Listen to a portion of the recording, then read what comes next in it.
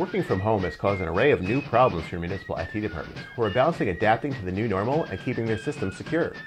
But IT security is a field that was already seeing drastic changes before the pandemic. We'll talk about this and more on the Municipal Voice this week with guests Henry Dachowitz and Karen DelVecchio of the City of Norwalk, as well as Dale Bruckhart, VP of Marketing for Digital Back Office. We'd like to thank our premier sponsors at Digital Back Office Palo Alto Networks. Check them out at digitalbackoffice.com or paloaltonetworks.com, as well as our sponsors at Gateway and Houstonic Community Colleges. The Municipal Voice is the Connecticut Conference of Municipalities podcast in collaboration with WNTH LP 103.5 FM. I'm your host, Matt Ford. As always, be sure to give us a like and let us know what you're thinking in the comments. CCM's Municipal Voice podcast continues to present a key forum on important state-local issues. The views expressed do not necessarily reflect the consensus views of CCM or our member municipal leaders.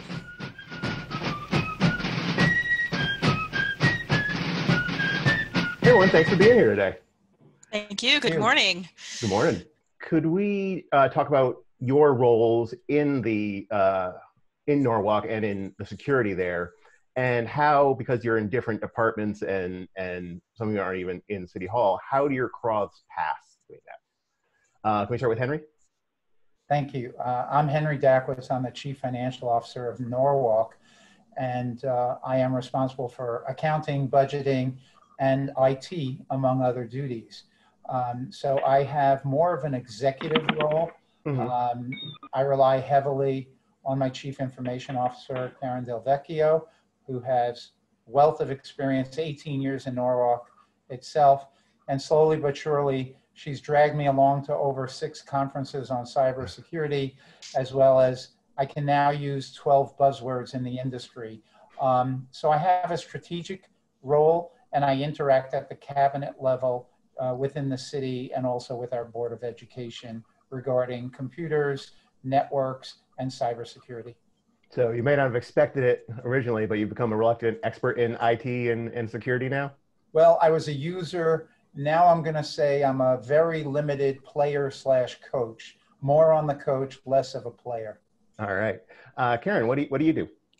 So as Henry mentioned, my title is Director of Information Technology for the City of Norwalk. I have a small staff of about 10 people who do amazing work. We're responsible for all of the city IT function, including public safety and the libraries and the health department. Mm-hmm. We support the infrastructure, applications, probably close to 100 different applications at this point, okay. As well as desktop support and security. All right, and Dale, you do not work for the City of Norwalk, but you do work with them. Could you tell us what you do? Yes, I'm the Vice President for Marketing and Public Sector Sales for Digital Back Office. And the City of Norwalk has been a customer of ours since 2005, I believe. It was 2004, 2005.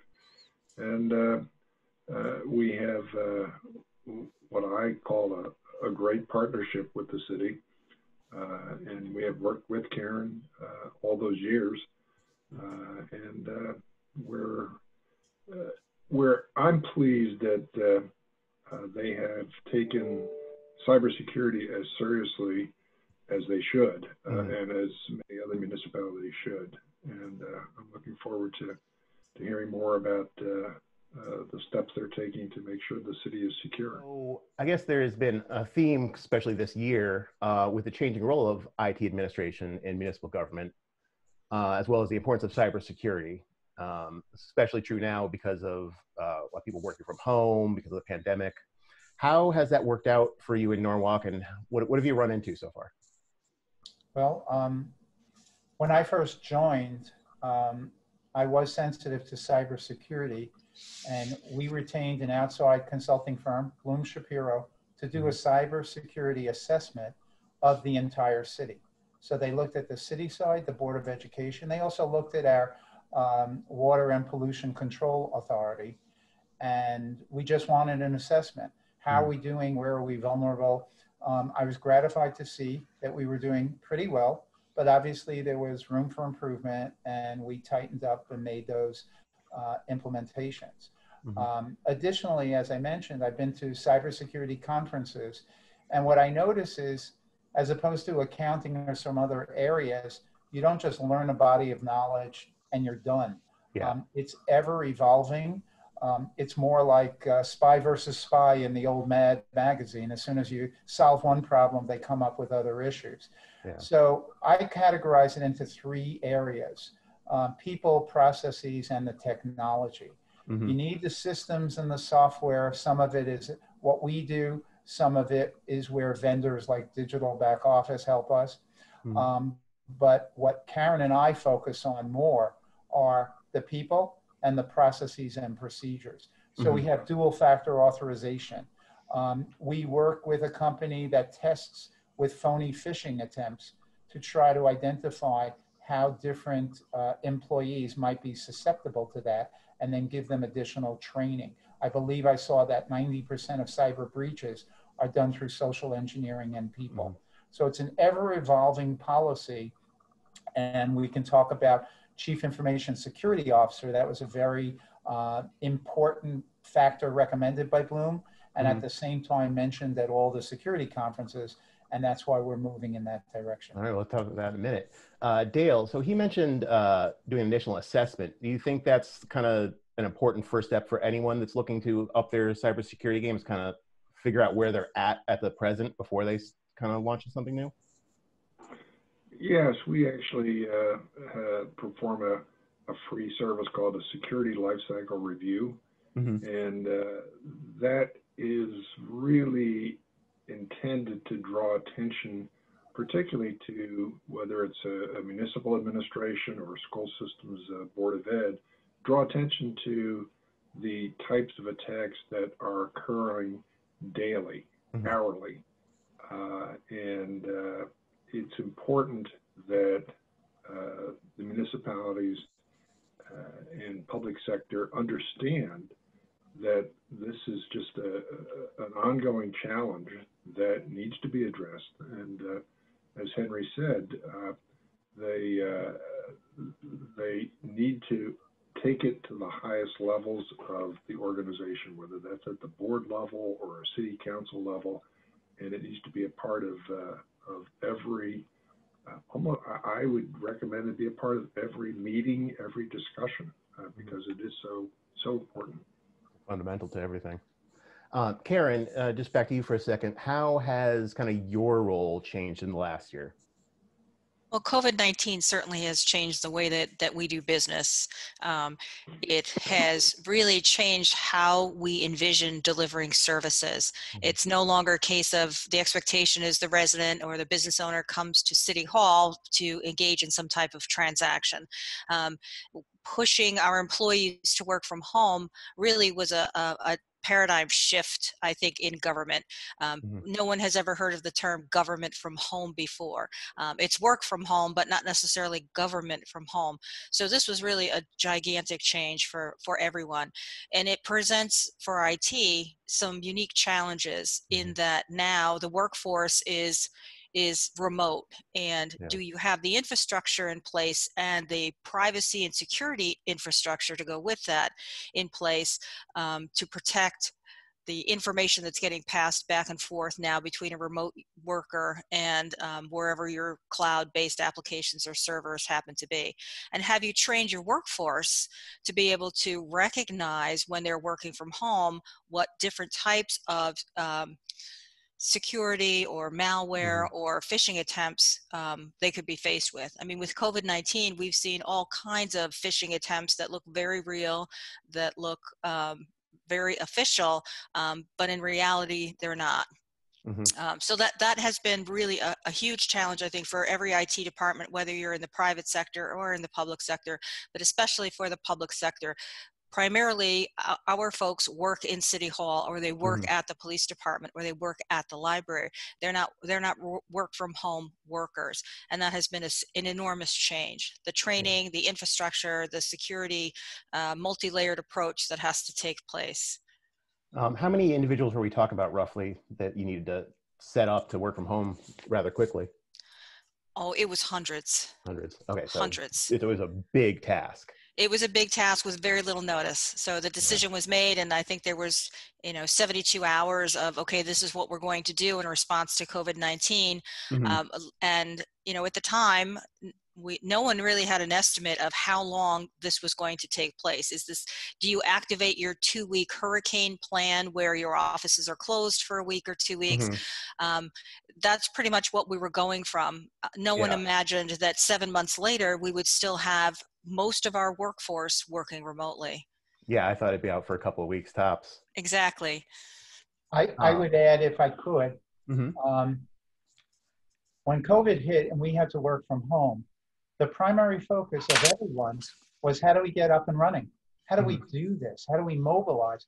Cybersecurity is an afterthought. It's not an afterthought to Karen and me, but it's an afterthought to getting up and running. Mhm. So there's a vulnerability in trying to get people's awareness when their whole work life is changing Yeah.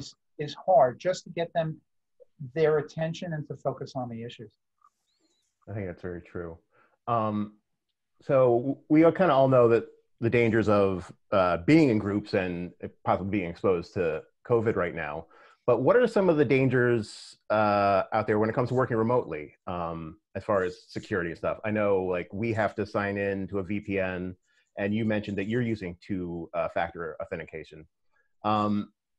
Why is two-factor important? Why is it important? Let's start with you.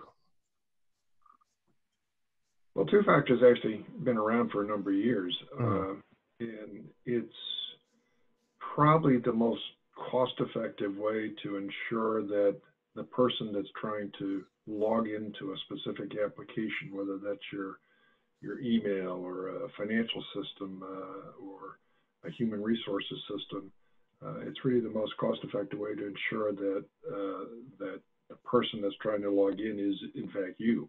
By simply using a simple response from your smartphone. So I think it's pretty widely used. I think you've been using it in Norwalk for some time, though, haven't you, Karen? We have. We started it initially with public safety, and then we moved it to all of our employee self-service applications. Yeah. For the people at home who might not be in a job where they have to do this yet, what is two-factor authentication? Just briefly, how does that work? So two-factor authentication really is something I have and something I know. If you think of your ATM, your ATM card, you have an ATM card, which is something you have, and you have a PIN, which is something you know. And without those two authentication pieces, you're not able to withdraw money from the ATM from your account. So the card and the PIN are two-factor. Correct. Something I have and something I know. And really that's a very simple explanation of two-factor authentication. So in some implementations, it's I have a badge and a PIN code. In some cases, it's I have a fob, a key fob, and I have a password. In some instances, correct, I have a password and then a code is sent to my primary, either secondary email or secondary cell phone number that gives me an authorization code, which is a short-lived authorization code in order to access that particular application or information. So there's a lot of different ways to do it, but the basic theme is that something you have and something you know. Correct. A question for, I guess, all of you is one of the more worrisome kinds of attacks is the ransomware attack. Maybe start with Karen. Can you describe what a ransomware attack is and why that might be a disaster financially for the city? Certainly. So in basic terms, a ransomware attack is a bad actor will gain unauthorized access to your data, and they will encrypt that data and hold it for ransom. They'll notify you that they've done this, or you will figure it out once you can't operate any longer, and will ask for money in exchange for the code to decrypt the information. In some cases, when you pay typically in Bitcoin. When you pay, they will give you a code and you can then decrypt your information.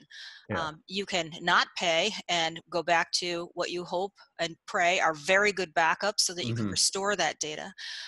In some cases, if you don't pay, which we've seen recently, is the bad actor will then disclose that information to the web. There's not even just the loss of information. It could be disclosing people's private information that you could be worried about. That is correct, yes.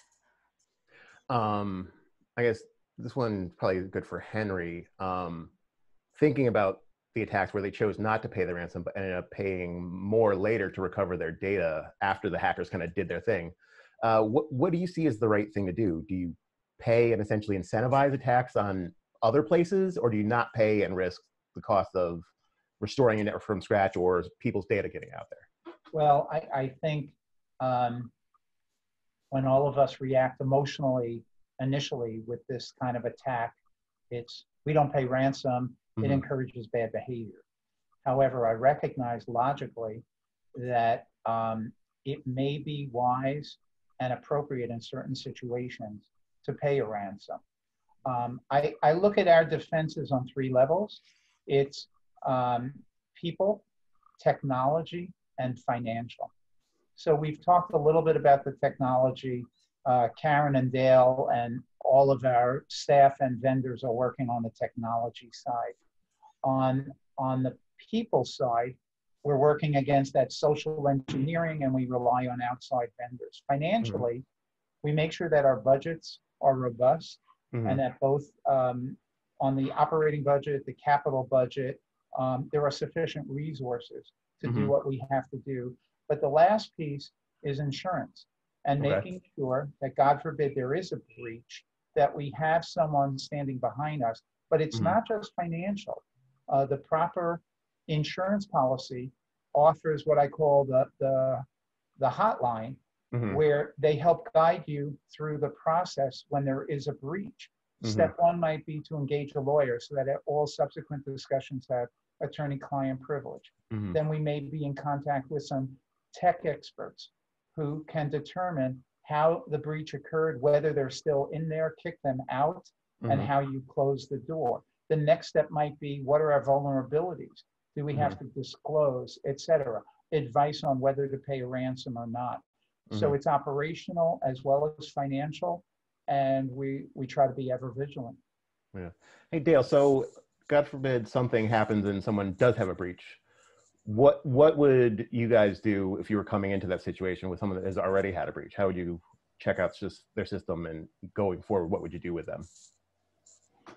Well, we would certainly, first of all, advocate that the municipality or the school would take steps before a breach occurred to lower what we call the attack surface. The attack surface is any way that somebody can breach your system, whether that's through a home computer, whether that's through a phishing attack, whether that's through some sort of access to your internal systems by bringing in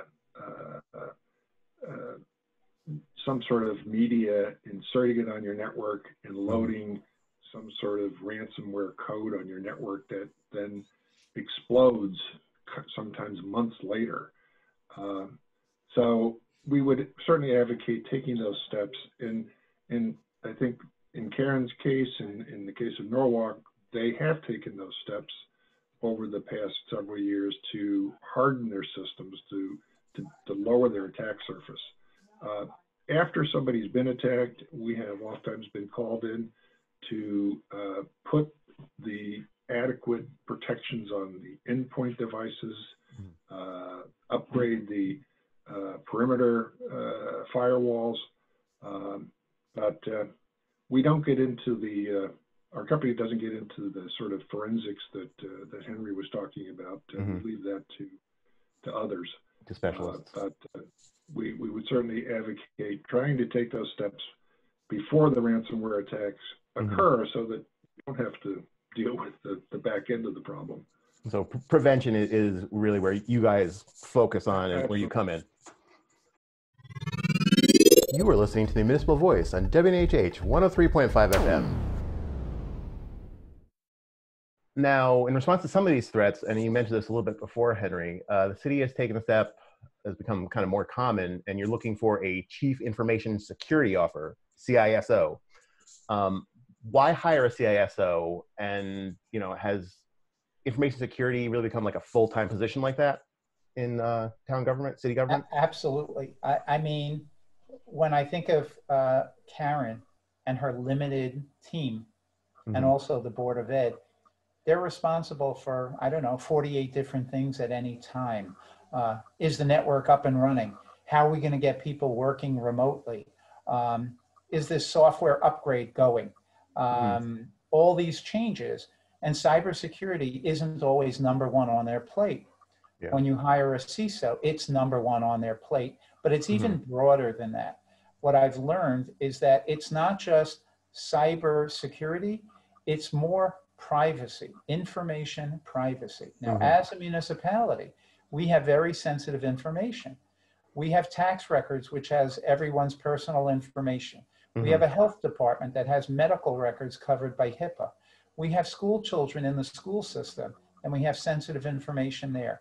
We have law enforcement data that's critical with tremendous video archives because of all the body cameras. So we are in charge of a lot of information. And as Dale was mentioning before with ransomware, it may not be only paying to get access, but what if they divulge sensitive information? We've had these retailers who had millions of data items that were revealed, and they have to pay for security for several years. They have to disclose. There might be regulatory violations.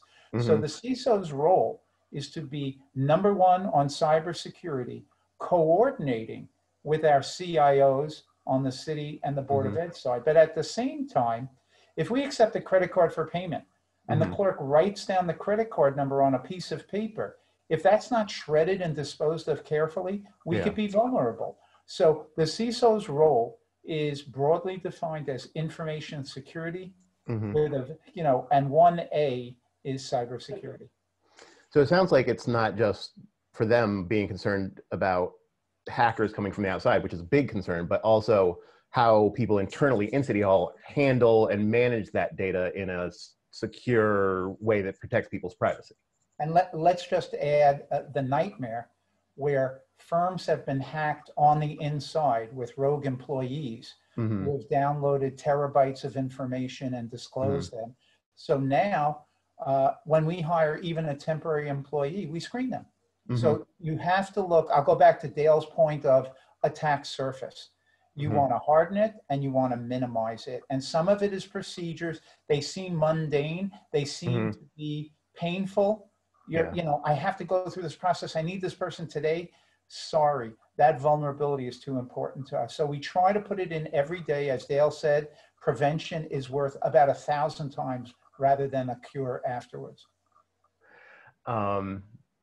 So I've read in some articles that CISOs have to manage risks by adapting to the times.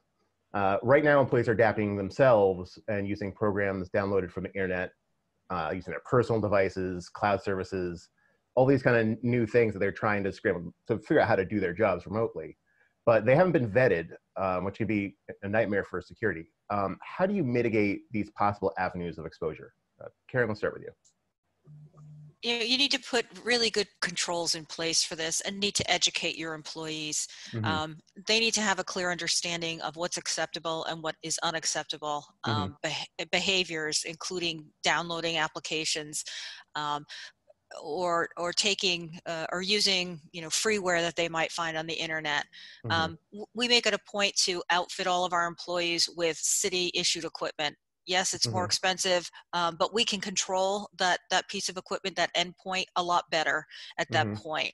And then again, it gets back to employee training, helping raise the awareness level with every employee from from top to bottom, if you will, Mm-hmm. on the importance of cybersecurity. And again, this is the CISO plays such a huge role in this too. You know, we envision this position as a member of the mayor's cabinet to advise chief and senior staff. Let's get the consistent message out at the very highest levels to bring it down through the organization, as well as with our elected officials. Mm-hmm. On the importance of internal security and privacy, as well as what some of those emerging risks and threats are from both internal and external sources. We view this as a position that will work with the senior leaders to integrate security into their operations and make sure that we're in compliance with our own policies as well as applicable laws. So holistically, we view this as it will position us to where we have fewer security breaches, which means reduced financial loss and minimizing the impact on operations. Yes, everybody wants to get the job done, but it has to be done within the confines of what our policies are and what our training is. And again, this is the CISO's sole function, is to bring that dedicated role for privacy and information security, wherever that information exists and whatever format that information exists, to the organization from the cabinet level all the way down to the frontline employee. So kind of related to this, right now we're talking to each other on Zoom.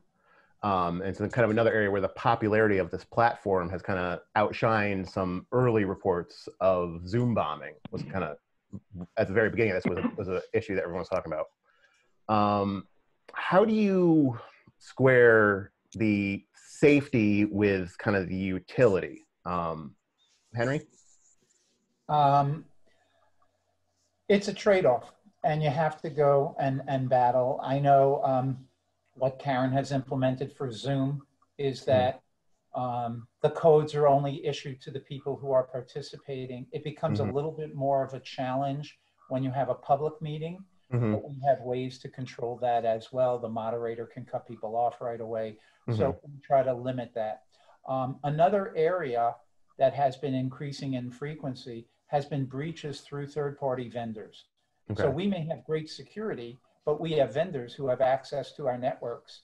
And we have implemented a process to vet the computer security of our vendors.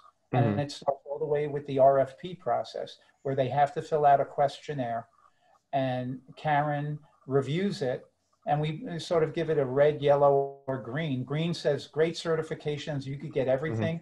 Yellow says maybe we are a little bit more cautious and monitor you more carefully when you have access. And red says we cannot do business and access and the vendor access our system because we're just concerned about security. So we try to respond. It's a trade-off. It's a hassle, but we'd rather pay the little bit of cost up front rather than the damage that could happen on the back end. Yeah. Dale, Henry was talking about vetting vendors. You're a vendor. How do you kind of deal with your own internal security in regards to working with municipalities? How do you make sure that you would get a good, clean rating? One of the challenges that I think a lot of municipalities and schools in the private sector faces, their reliance on legacy products, legacy products such as the antivirus software, firewalls. Legacy products are products oftentimes that are they're 5 years, 10 years, 10 plus years old, that they were good products when they were designed, but the attack surface has changed in the past several years. The type of hacking is taking place today is much different than it was 5, 10 years ago. And in order to again, kind of minimize that attack surface requires an investment in that infrastructure, upgrades of newer next generation firewalls, upgrades of new ways of protecting the endpoint, new ways of using two-factor authentication. So those are oftentimes financial decisions, and the IT department has to make that case oftentimes to their administrators or their boards as to why they should make this investment. Like, how often do you think they should be? You said 5 years is legacy. Like, what is kind of the shelf life on some of these things? Well, Karen probably has more real world experience, but we Yeah. typically see when it comes to hardware, 5 to 7 years is probably the shelf life. Yeah. Most hardware products like firewalls are end of life after by the vendors after 5 or 6 or 7 years. But again, the cybersecurity environment has changed so drastically in the past several years that it really requires a constant, almost annual investment in security. In upgrading. So aside from COVID, what are some other big changes happening in Norwalk now when it comes to IT? So when it comes to IT, from a cybersecurity perspective, what we've learned is you really need a comprehensive information security strategy. To Dale's point, it's not just about a firewall. It's not just about having technology. And to Henry's point, it's about people, it's about process, and it's about technology. And of those three pieces, if you get one of them wrong, then you do not have a comprehensive information security strategy that's going to be successful. And you need to make the investment in the people and in the process changes and in the technology to make it all work. That's what we've learned from our experience and working with our vendor partners and even from what our own people have brought it to the table. And we really see that CISO is bringing that comprehensive information security strategy to life and to having it as an integral part of our organization. I always say that cybersecurity is a team sport.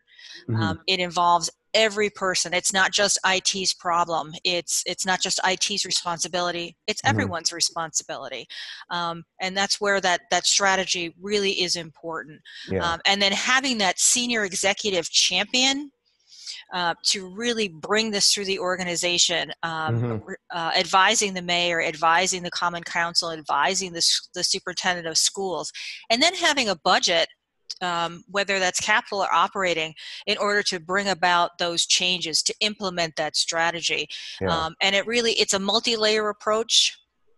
Training for our employees, the right tools in their hands, the right software for them to do their jobs operationally, the right processes in place. And again, having those third-party independent assessments, they not only look at your technology, but they look at your processes. How are you doing this? What are you doing? And how can we integrate information security into those how we handle those credit card pieces of paper that should be shredded, if you will, to Henry's early example. And then also what technology recommendations can be made to support operationally how we work, where people are working, and how we can do it in the most secure possible way. It's striking a balance. Henry also mentioned that too. There are trade-offs that are involved. But if we've learned one thing, is it's having that comprehensive strategy and just bringing that to every part of the organization. Yeah. Can There? I add one point? Karen has been in Norwalk for 18 years. She has great relationships with all the departments. But in government, as well as some corporations I'm familiar with, they have a silo mentality. And some departments don't play nicely with others. They don't collaborate well. I think we're doing fine on the city side, but the city and the Board of Ed are pretty independent. So it's really important to cross those borders because, as Karen would say, the bad guys don't care. They'll find the weakest link. And that's why when we did our cybersecurity review, we mandated that they look at the entire city from an outsider point of view. We don't care where the vulnerabilities are. We have to patch them up. And I think that's part of the internal challenge. I'm at the cabinet level and I'm able to have those discussions. I'm looking forward to an ally in the CISO to also add the input and doing it across the whole city, Board of Ed, and our other outside authorities. Yeah, it sounds like it's going to be an important role when you find that person. Were there any goals that you had in mind for Norwalk for 2020 that had to stop, be called off because of COVID, or are there any that might have actually been sped up by it? I will be honest.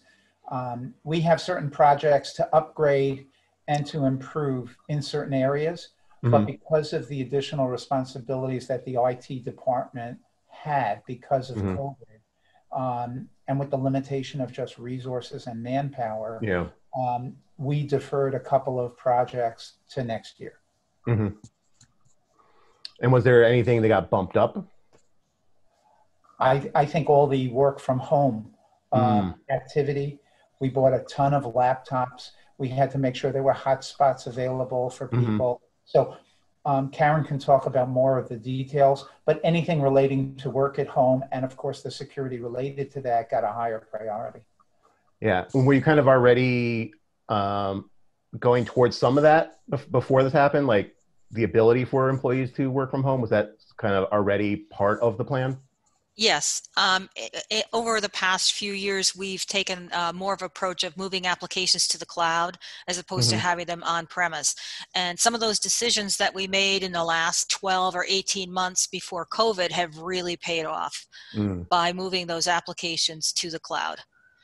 So it just accelerated some of the existing plans. Correct, right. And there were technologies that we were assessing before COVID hit, VPN technologies, for example, Office 365 implementations that when COVID hit, we really accelerated those very quickly and made them as tools available to the employees.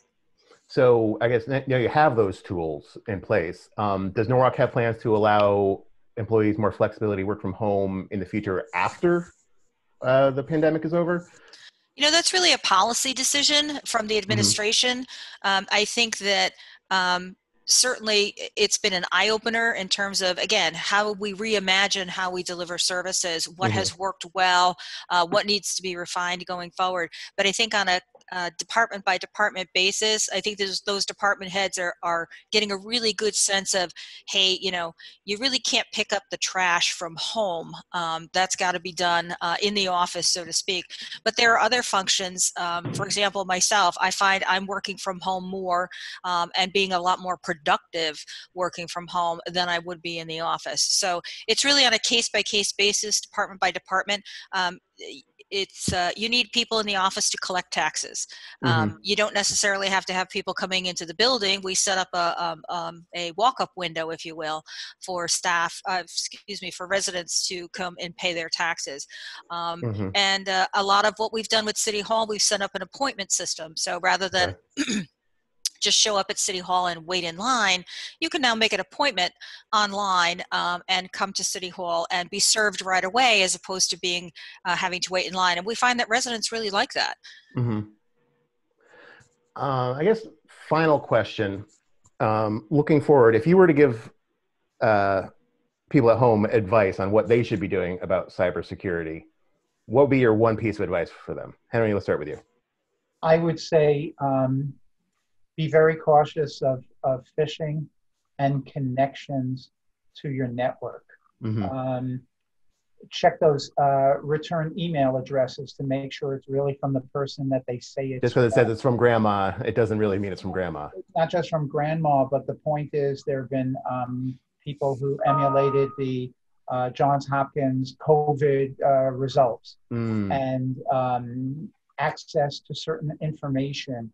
I think people are preying upon the fear and the fact that people are busy at home and they just don't have the normal controls that we have in an office environment. And you have to be just extra cautious. Yeah, like some of the stuff that might have been handled by firewalls at work previously, people are kind of on their own now and have to learn how to be responsible for some of their own sort of security things. Correct. And when the pressure is on to get the work done in a time critical fashion, we sometimes forget some of those basic security protocols that we normally do. Yeah. Karen? So I would really echo what Henry said. The bad actors know that we're distracted as a nation right now for a lot of reasons. And our emotions can run high, whether it's relative to COVID-19 or politics or whatever it happens to be. So you need to be extra vigilant for emails. I would also say that with a lot of people working from home, passwords become difficult to remember. Mm-hmm. Make your passwords complex. Okay. Make them 12 characters, upper and lower case. Add, pass phrases, if you will, as opposed to a password, and don't use the same password or similar password between your business and your non-business accounts. We've seen cases where an employee may have shot themselves in the foot because they used their Facebook password for their email their work email password. That's a recipe for disaster. So we would encourage everyone to have a complex password and to have unique passwords. Even with your personal accounts, it's tough to remember, and if you have to write them down, so be it, but put it in a place where only you know where to get to. Yeah. So it sounds like some of the worry is that people's private lives and the things they're doing on Facebook, social media, on those same computers because they're working at home, could get into the work system. So it's not even they were doing something necessarily that didn't make sense with the work system itself, but a computer on their own things then leads into them getting into the other stuff because you use the same password Correct. 1, 2, 3, 4, or whatever for all of it. And once they got that, they say, oh, what else you got on your computer? Oh, you work for Norwalk. Let's get in there. Right. Don't reuse passwords. Don't reuse passwords. That's the rule. That's your takeaway. Dale, what's your takeaway? I would suggest that be careful about all of these other devices that are marketed to us by many different vendors. Think twice. Going back to what Karen said about their 3 levels of evaluation: green, yellow, red. Anytime they add a new device to their network, that applies whether you're in a city or even in your home. Whether you're adding surveillance cameras or Siri or any of the other products that tout the fact that they can connect to the internet. The fact that they can connect to the internet means that some hacker can hack into your home or into your office or into your applications. So make sure you really vet those devices before you start using them and putting them on your network. So we're talking about like Alexas and all that kind of stuff? Yeah, they kind of fall into that whole category of IoT, Internet of Things. And we're just seeing a flood of those devices, something we've discussed with Norwalk, things that I've never even thought about. What happens if your sprinkler system is connected through an internet connection? Could somebody theoretically hack into your sprinkler system and set it off? Yeah. Who knows? But those are the types of things you need to think about, particularly when you have a large and complex organization like the city of Norwalk with multiple buildings, multiple departments, and as Henry said, a lot of personally identifiable information that could be possibly leaked. So the whole IoT area is right now, it has enlarged that attack surface, unfortunately. Rather, every time you add these new devices, it's just another way for the hackers to possibly penetrate your security. Those conveniences can make it convenient for the hackers as well. Absolutely. I would add that years ago, I was a consultant to a smaller company, and it was many years ago, and the security of that system was suspect. And I just insisted that our accounting records be on a computer that was not interconnected with the internet or anyone else. It gave us a level of security against the vulnerability until that vulnerability was shored up and satisfactory. So that's part of, it's sort of a doomsday kind of security approach because you're losing so much utility. But if the cybersecurity is so weak, that is an ultimate way of making sure that you're not as vulnerable as you might be. So maybe not a long-term solution, but in the short term, until you have those more modern security things in place, going old school might be the safest way to go. Old school sometimes works. But I think probably as things progress, it's going to be harder and harder to actually use those kind of legacy products, as Dale will call them, because the support for those things will kind of slowly fade, I think, as everything becomes more and more online. So getting on top of the security now is the way to go. Prevention is worth 1,000 times the cure, and that's probably a low ball estimate. I think that's the word all around here: prevention, prevention, prevention. Well, we could certainly keep talking about IT security all day, and I think we could all get together, 6 months, a year from now, and have an entirely different discussion with all new factors to talk about, which, maybe we should do a year from now. So thank you all for talking with us. It sounds like Norwalk is in good hands, and take care and stay safe. Thank you very much. Thank you. Thank you, Matt. Thank you. To thank our guests. And on a special note, this episode marks the 2nd year of the Municipal Voice. So I'd like to make a special thanks to our premier sponsors, Digital Back Office, Palo Alto Networks, who you can check out at digitalbackoffice.com and paloaltonetworks.com, as well as our sponsors, Gateway Community College and Housatonic Community College. Learn more at gatewayct.edu and housatonic.edu. Thanks to CCM staff, and an extra special thanks to Paul Bass and Harry Dachowitz for keeping the show in the air through uncertain times. Make sure you support the New Haven Independent and WNHH where you can. The Municipal Voice is a co-production by CCM and WNHH 103.5 FM. Kevin Maloney is our executive producer, Christopher Gilson is our producer, Harry Drawes is on the boards, and I'm Matt Ford, your host. Be sure to check out our Facebook page and give us a like, and watch out for our CCM chat series on our YouTube page.